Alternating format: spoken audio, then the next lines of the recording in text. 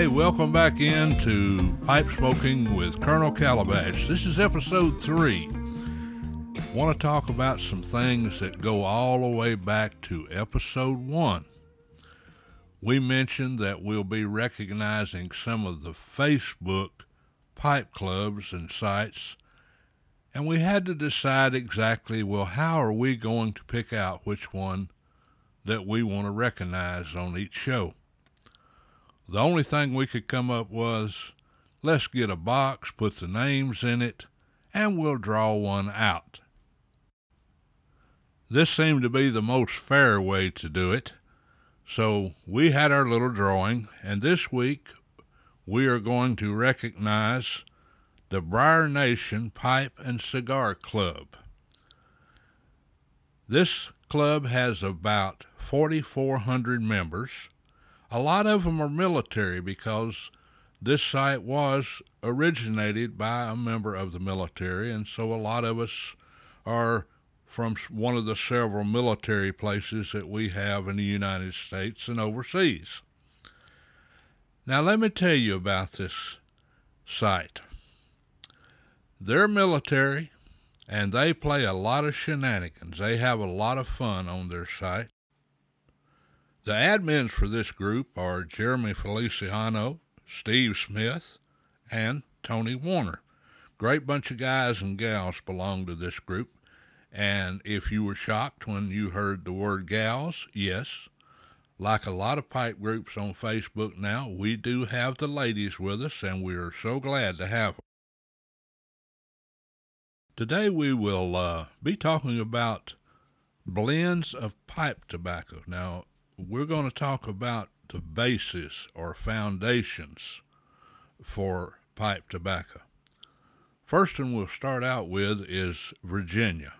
Now, whether it's red, black, dark, lemon, orange, orange, red, Virginia tobacco is the mildest, has the highest sugar content, and I'm talking about natural sugar content, and it is used in virtually all blends as it is a good burner. It does light easily, and it has some of the lightest, sweetest taste, and that increases when properly aged before blending. The next one we'll cover is Brights. It's a very light, mild tobacco. It's grown mostly in the Carolinas. In fact, as far as I know, that may be the only place that it is. It's got a very mild flavor. Burley. Now, Burley is a very popular and well-known tobacco. It has a thicker leaf than the Virginias do, and Burley has a soft, nutty taste that never bites.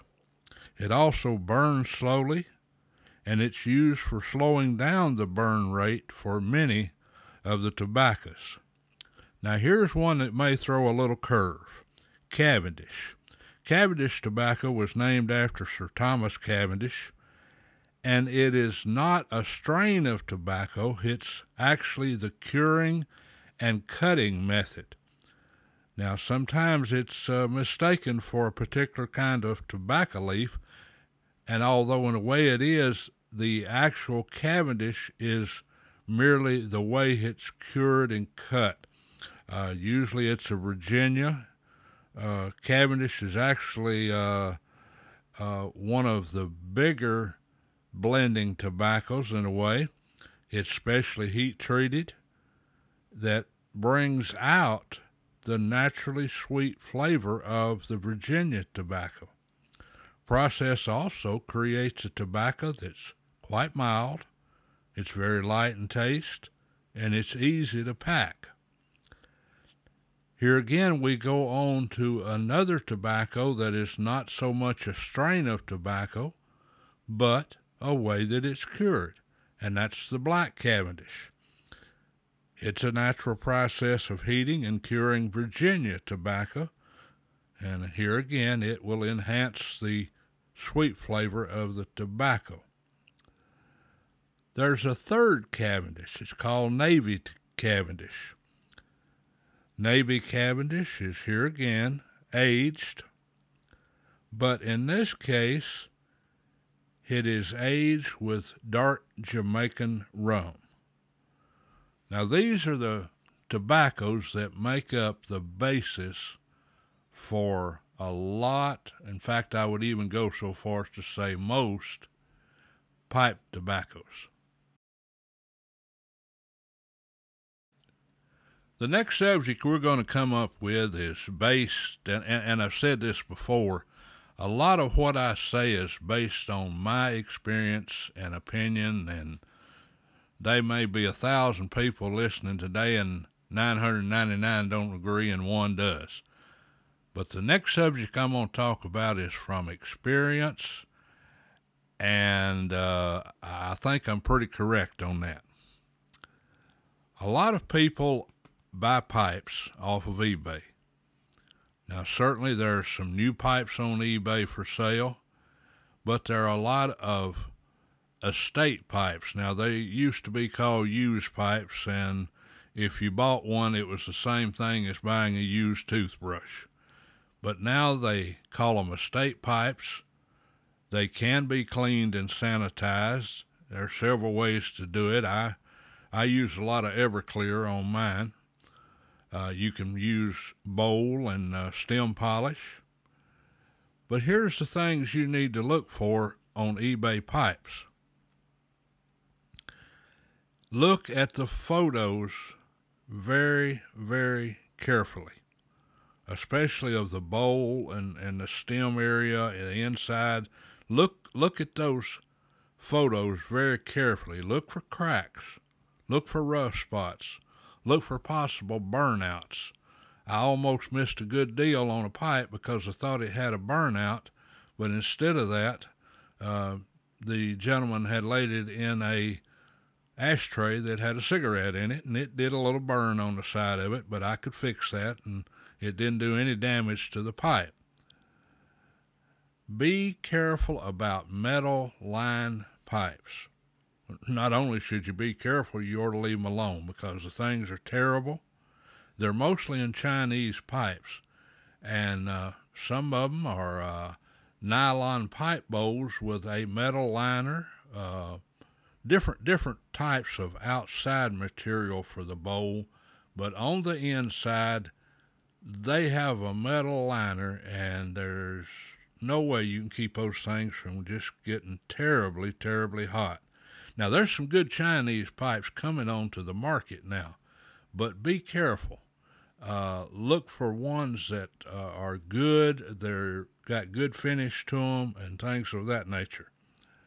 Now, here's one that you really, really need to look at. And I almost got involved in a situation on eBay like this. Here's a gorgeous pipe there, name brand pipe as a matter of fact.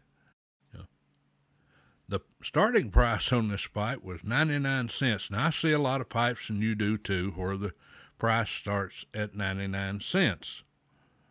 This particular pipe was 99 cents buy it now. And I thought, well, man, that's a bargain there. I think I'll just get that. Then I looked. It had $75 shipping. And this is a trick that some of these people use now. They put a low price on a pipe, and especially on buy it now, but they're going to charge $75, $80 for shipping. So watch that. Be very careful. Check the feedback on the seller, and especially if he sells other items and pipes. You're mostly interested in what his feedback is on pipes. Do not write off a pipe with minor flaws. Sometimes you'll see a pipe that maybe the stem is not the best in the world. You can buy stems. Now, granted, stems in price go from about 49 cents up to $20. But if you can get the pipe cheap and all you have to do is replace a stem, then it might be worth it. So don't write it off because it has a minor flaw. You do need to look at the stem, so if it needs replacing, you can tell whether it's worth it. Now here's another place you can find estate pipes, and I've found several doing this. That is if you go to yard sales. Every once in a while you go to a yard sale and maybe grandfather has passed on, or maybe the dad has decided he's not a smoker anymore.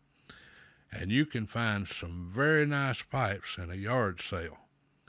Examine them closely. It's easy to find a pipe laying on the table.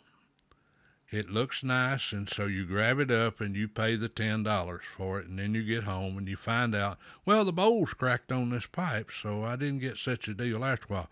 So examine those pipes closely. Next time on the show, we will be talking about condiment tobaccos and what their role is in producing your favorite blend. We'll be saluting another Facebook pipe group and a few other things. Well, that does it for this week, and we appreciate you tuning in. Join us again next week, and you can always find us on YouTube and Facebook. We appreciate the ones that like and the ones that become subscribers on our YouTube channel. One more time, happy pipe smoking.